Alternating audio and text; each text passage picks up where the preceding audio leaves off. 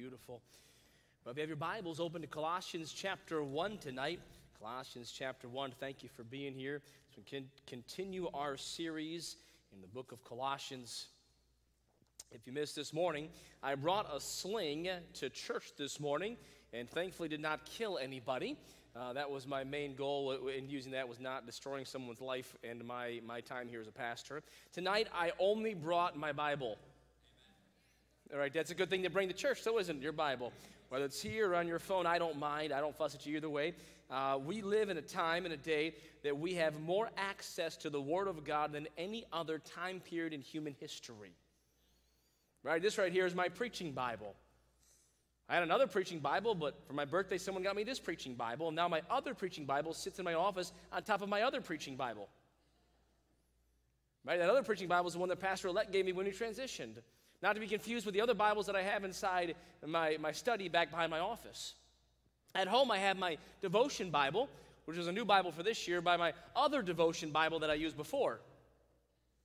I can also use my phone where I have an app installed, or my iPad, or my computer. We have no excuse for not knowing, studying, and loving the Word of God in this time period. We have access to it all of the time if we so desire it, but sometimes we just don't desire it. Sometimes you rather flip your phone open to the news, to social media, or to the text messages rather than the very message from the Word of God. We'll go tonight to Colossians chapter 1, verse. That was just free, by the way. It's not my sermon tonight, by the way. Just a side note right there. Though it would be a good sermon now, wouldn't it? And look at that. Colossians chapter 1. Continue our series on the study, and tonight I've entitled the message, The Power of the Gospel. Before you disengage, before you click out, those of you who've been saved for a long time, you say, wait a second, I know the gospel, and this is nice, it's wonderful. Paul, to the Colossians, the church of Colossae, brings back the power of the gospel. Remember, this was a church that was struggling with some error in their understanding and in their influences. This was a church that was saved. There's no doubt about that. These were Christians. Maybe a younger church. We're not sure of the exact age of the church, but obviously in that time period, it wasn't 50 years old. But they were saved, and Paul has talked about already in the first chapter of Colossians 1, about how they've been a testimony, that he's heard of it. Others have seen of their testimony of the gospel and what has happened, their love one for another, and their testimony to other people. So not only was it a saved church, they were separated, and they were serving church. Others could see what was going on. This wasn't a bad church. This wasn't a church where, boy, it's just filled with horrible things, but there were some issues in the church, some teaching that had crept in that was misguiding, all right, and causing some of the Christians at Colossae to go down a path that wasn't right. And Paul begins to bring some truth, some ideas, and some concepts back to this church to get them right back where they're supposed to be. Now, what's interesting about this is we get to chapter 2 and really end of chapter 2, where Paul will deal a little bit with the false teaching. Paul, throughout the book, does not deal as much with the false teaching as he does with the truth. Knowing the truth will keep us from error. I could do a series on cults and other religions, and you would find it relatively interesting and intriguing. I did a little bit of it when I taught about the church. I don't spend a lot of time on that because I don't need you to know what every other religion knows. I need you to know about Jesus Christ. And I get that not because it's my idea, because that's exactly what Paul does in Colossians. And here in Colossians chapter 1, we're looking at verse 13 and 14 tonight. Paul takes us back to the one thing that separates us from every other religion, and if I can, every other false religion, and that is the gospel.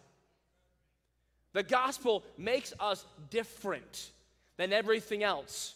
The gospel, the good news of Jesus Christ. Remember, the theme of Colossians, I submit to you, is Jesus Christ. Over and over, Paul will emphasize the different facets of Jesus Christ, his power, his sanctifying promises, the truth that he brings, the reactions that we're all supposed to have because of Jesus Christ. Tonight, as we look at the power of the gospel, I want to encourage our hearts. There are 3 thoughts about the power of the gospel before we look at the scripture here. Remembering the gospel, focusing on the gospel, will cause things to be revealed. By knowing the gospel, you'll be able to interpret truth and error. Even not having known the error, by knowing the gospel, by knowing Jesus Christ, you will know, you will have some guidance of what truth is. The gospel helps reveal. Not only does the gospel help reveal, the gospel helps remind. Reminds us that at the end of the day, we are just sinners, but we are saved by grace. That is a good reminder. Wherefore, let him that stand, thinketh he stand, take heed lest he fall. We get to thinking that we're all right. We may not think that we're just really good, but we think we're all right. I'm doing all right. Look, I'm here on a Sunday night, and some people aren't. Careful. Careful. The gospel reminds you that we're just sinners, but we're saved by grace. I'm a sinner, you're a sinner, we're all sinners. I'm just a saved sinner, washed and sanctified. The gospel reveals, the gospel reminds, and the gospel will rouse. It'll wake us up and cause us to witness. If you believe in the gospel, if you truly believe in the power of God in a life, you will tell someone else. No doubt about it. You cannot love the gospel and believe fully in the gospel and not want to share it with someone else. The issue is that there are Christians who believe more fully in a brand of truck than they do the gospel. They will influence other people to buy a certain type of pickup. This will be a really good purchase for you. It'll really help your life. It'll run well for you. And I don't mind that influence and that wisdom. I'm okay with that. But please, don't put more stock in the brand of your pickup than you do in the gospel of Jesus Christ. If we do that, we've missed it. We have missed it. The gospel is linked to witnessing. The gospel is linked to being an ambassador for Jesus Christ. The gospel is linked to being a testimony for Jesus Christ. We are salt and light. We are salt and light. Light reveals, directs, and guides. Salt preserves and flavors. Salt is different. You don't confuse salt with very much. I made some cupcakes, and I put extra salt in them. You usually don't have to tell anybody, do you? They know. They know. I made some cupcakes, and I forgot the salt. Oh. Usually you know about salt, don't you? You don't taste two things and say, well, I wonder if this is salt or sugar. Right? You know. You know really quickly if this is salt or sugar. Salt is to be different. And the gospel reveals and reminds and rouses us to a response. Look, please, in Colossians chapter 1, verses 13 and 14, as we look at the power of the gospel. Paul has mentioned to us in 11 and 12 how we've been strengthened. We've been fortified with his power, his might. We're supposed to, verse 12, give thanks.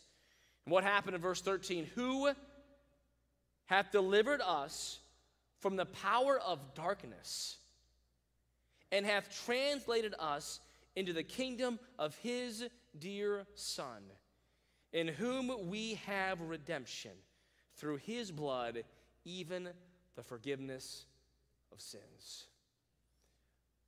Christian, have you been saved tonight? Yes, Jesus to save you?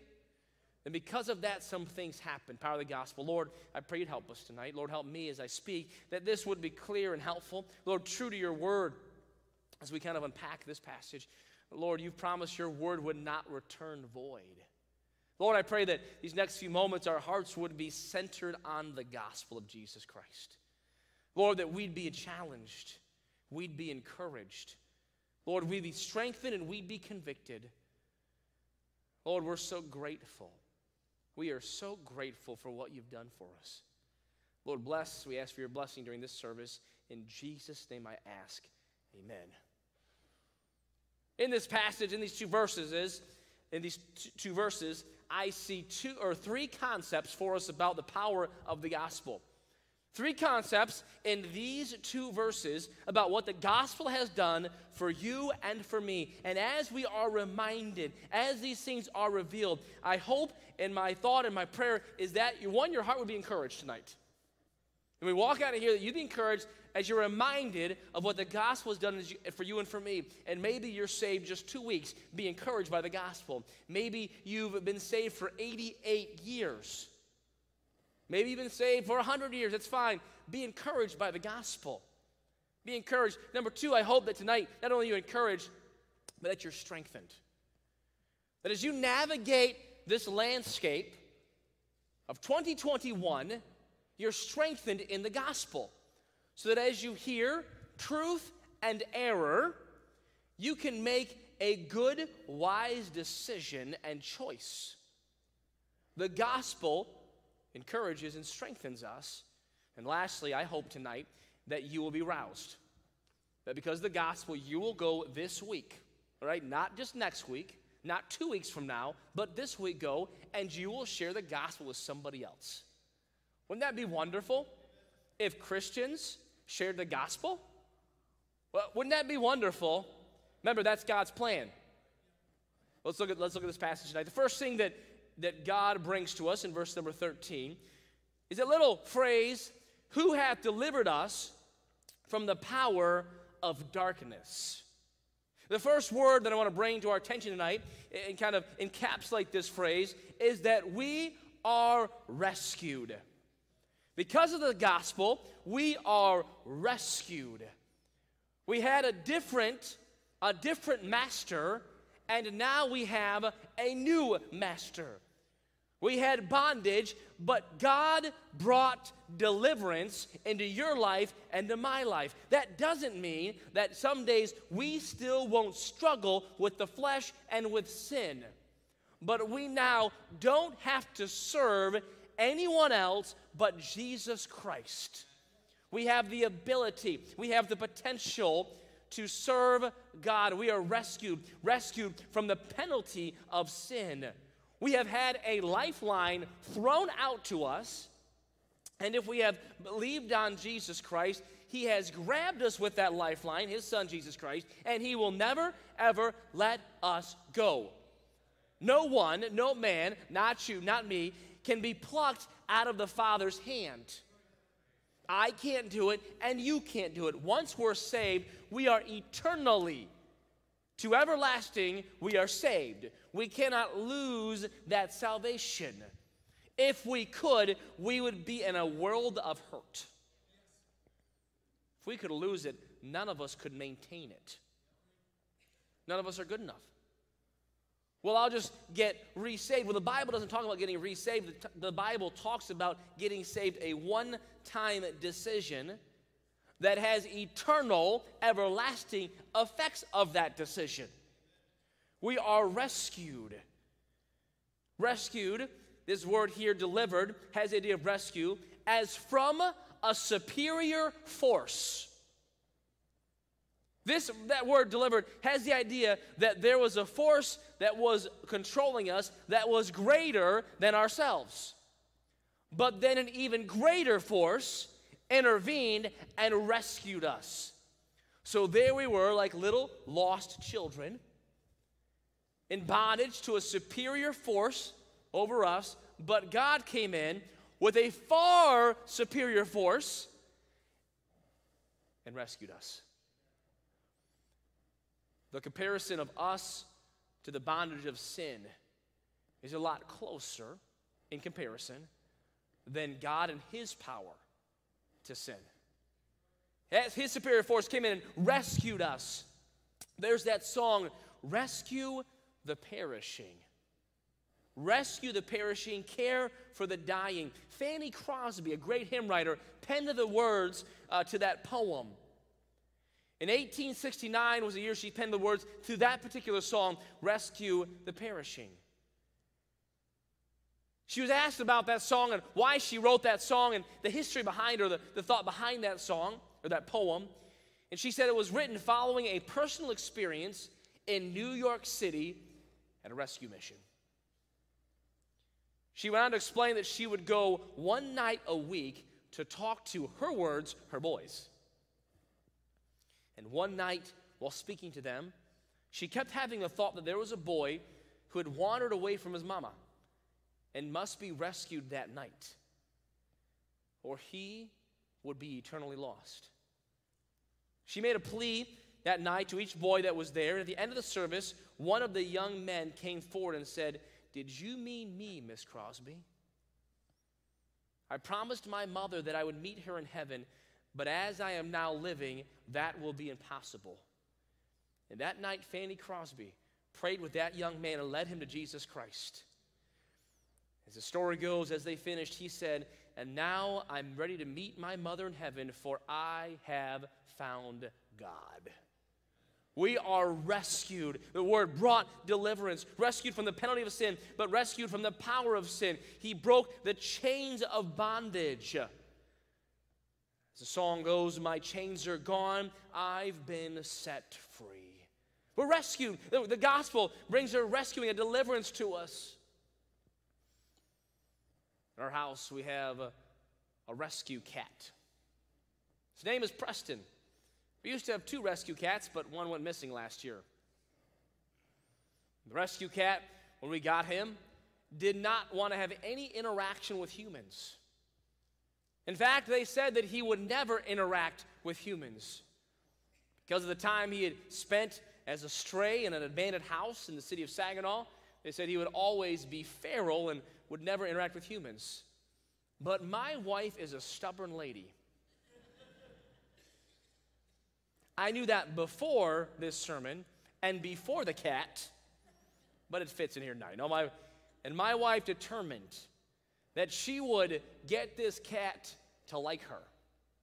My wife's excellent with animals, with chickens, with cats, with dogs and ducks and geese, and soon horses. My wife went on this mission. She would sit outside his cage and talk to this cat. Now, the reason we got these cats was simple. We had a mice problem. And I said, I need some things that'll take care of my mice problem. And this cat and his brother as well, they do a great job. They really do a great job. Just on a side note, they brought a bird tonight. He brought a bird in tonight. Birds, he's brought rabbits and squirrels, moles, mice. You know, we used to have 5 children, now we have 3. It's great cat. Be careful, don't come to my house at night. You'll be gone, he'll drag you in. Look at drag you in. But I remember in the time that with that cat, was one day when he just began to interact with Doreen, he'd rub up on her leg. And now he is as if you came over and saw this cat named Preston, you would think he'd always been around human beings. We rescued him, and then he got changed. And they said it wasn't possible. They said he won't be different. But look at that, he is. You know what people say about Christians when they get saved? That's all right. You may have rescued them, but they won't be different. They won't be different. No matter what happens, they'll still be that same rotten old person. They'll still have those same rotten old attitudes. They'll still have those same addictions and problems. They won't be any different no matter what you do. They'll still be feral. But Jesus gets involved. Jesus gets involved. He sits by that cage, right? He says, it's okay. I love you. Let me help you. Let me provide for you. Look, I'm giving you food today. I care about you. And even when you hiss at me, even when you get angry at me, I'm still sitting here. And I still want you to know that I care about you. See, we're rescued from the power of sin. There's a wealthy and famous athlete years ago. He put it all aside, the story goes, to disappear into a mission field of China. And then he went to Africa. He was lost from sight for 13 years without contact. They made contact again. They asked him why. This was his response. Some people love to dwell near a church with choir and steeple bell, but I want to run a rescue station a yard away from the gates of hell. Listen, my friend, we've been rescued. We ought to run a rescue mission a yard away from the gate of hell. The Bible says that he has delivered us from the power of darkness, the next phrase there, and hath translated us into the kingdom of his dear Son. The second word tonight, the first one was rescued, the second one is removed. He brought a translation, a difference. We're removed from one place to another. We've been translated from that power of darkness into the kingdom of his dear Son. The idea is of a little child who is stuck in a crib and can't move on their own accord. And a mom or a dad has to reach down and pick them up and remove them from that crib and translate them somewhere else. Now, the issue is we just think we can move all by ourselves.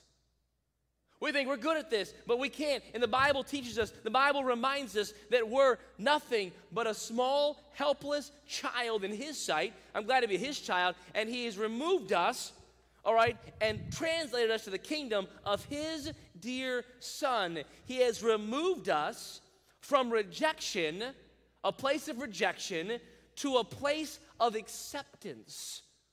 Before, we're in a place where God could have no part with us, and we could have no part with him. In fact, if someone is not saved, at the day of judgment, God will state, your name's not found in the book of life. Depart from me, I never knew you, a place of rejection. But once we are saved, once the power of the gospel is effective in our life, he has removed us from a place of rejection to a place of acceptance.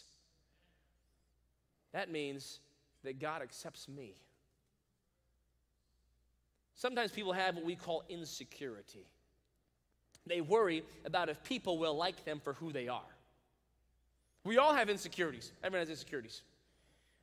And sometimes someone has a great insecurity about acceptance, they will try to portray a different attitude than what they really are. If they're playing sports, they will act like they've never lost a single game their whole life, and they'll tell stories about how they're always the hero. And they're trying to portray a place of acceptance when really inside they're afraid of rejection. I'm so thankful that we don't have to portray acceptance with God. God, when we're saved, removes us from that place of rejection and places us in a place of acceptance, translated into the kingdom of his dear Son. Not only did we get removed from a place of rejection to acceptance, but he removed us from a place of penalty. We were in a time-out box, if I can, a penalty box. We went right from a penalty, not to the game, but right to royalty. Once we are saved, once we become saved, we become joint heirs with Jesus Christ. He is royalty. And that makes you and I to be heirs of royalty. That's a big deal. That's a big deal. He did not just say, oh, that's nice, I'm glad you're here. He said, listen, I'm going to give you a high standing. He did not just bring us in at the bottom level and say, earn your way up. Yeah, see if you can get any higher than level 1. It's not like a video game where you start at the beginning and keep on hitting levels. No. He translated us, he removed us from a place of penalty to a place of royalty. I'm a joint heir with Jesus Christ. Not because of me. Not because I'm good or anything, but because of him. Now listen, that should cause me to live differently. If I have his name on me, if I'm representing royalty. If I'm representing royalty, then I ought to have a different pattern of speech because I'm part of royalty. I'm part of royalty, so I better carry myself differently. I better have some different reactions because I'm part of royalty now. There's now a responsibility because I've been translated, I've been removed from a place of penalty to a place of royalty. That means I can't just act the way I want to. I can't. I'm royalty now. It's not bragging rights. It's a weight to follow him. Responsibility. We've been given royalty because of Jesus Christ. The little phrase, the end of that phrase, he's translated us into the kingdom of his, those two little words, dear son. Just want to point this out to you very briefly. That word dear also just means loved. Loved son. Reminds me of John 3:16, doesn't it? For God so loved the world that he gave his only begotten son, his dear son, his loved son. That word, though, is far greater than just I loved this son. That word in the Greek has the idea, and this made me chuckle when I was studying. That's why I bring it up, all right? It's not really pertinent to the point, but I want to bring it up. Has the idea of a love feast.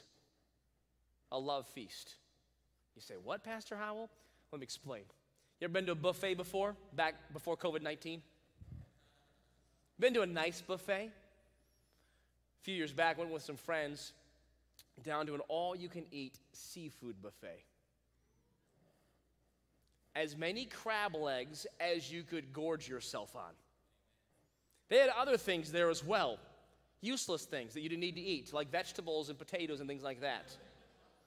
I'm sure they were going to be good that night, but I went for the crab legs. My wife was with me. My wife's from New Jersey, near the shore. My wife loves seafood, and my wife loves to eat. I'm surprised they did not kick us out of that seafood feast because we ate so many. And not me. I think my wife, I know my wife ate me. I don't remember how many. How did you remember how many crab legs you had that night? 92 crab legs.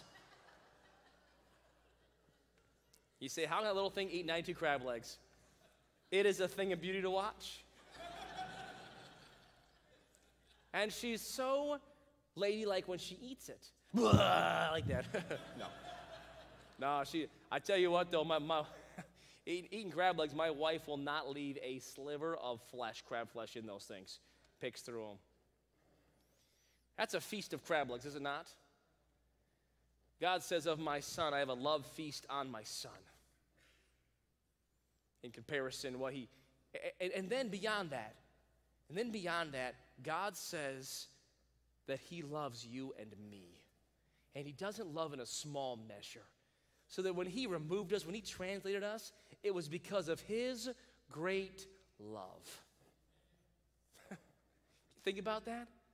Not just mediocre love, but a love feast on you and on me. Remember, we're royalty, right? We're supposed to be a little bit different. I told you it was just a side note, but it actually ties right back in. Because Paul says this, the reason that I live differently is because the love of Christ constrains me. I don't do it because I have to. I do it because of love. That verse, I believe, is purposely ambiguous. The love of Christ.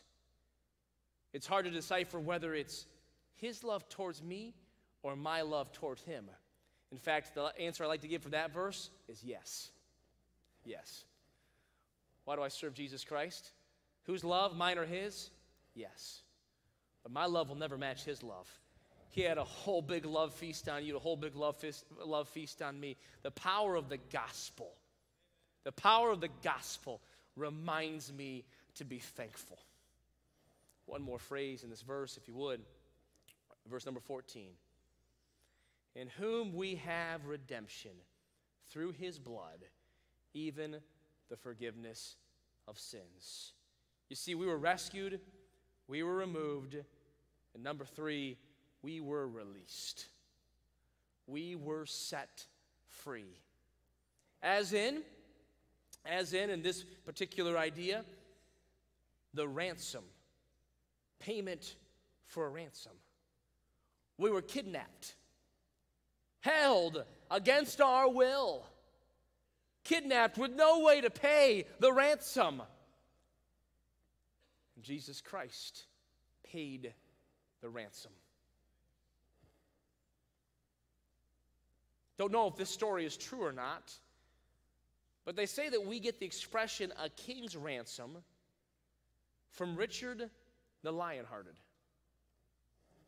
The story goes that in 1193, it's a long time ago, King Richard I, Richard Lionhearted, was leading a crusade to the Holy Land. As he returned through Europe, he was captured in Austria. And Leopold V demanded a ransom for Richard's release. The price was 150,000 marks, or about 3 tons of silver. Enormous amount. But as the story goes, the people of England loved their king so much that they submitted to extra taxation. Many nobles donated their fortunes for Richard's release, and after many months, the money was raised, and King Richard was returned to England, and that's where we get the expression, a king's ransom. I don't know if it's true or not. It's a nice story. I do know, though, that there's another king's ransom that was paid. And the price was the death of a king, King Jesus. Was it not? The king's ransom was paid for me and for you and for your next door neighbor, for your coworker, for the gas station attendant, for the man who cut you off on the road, for the lady who cheated you out of that deal. A ransom was paid. For the cousin who needs Jesus Christ. For the child, for the mom, for the grandparent. The ransom has been paid. Redeemed, how I love to proclaim it.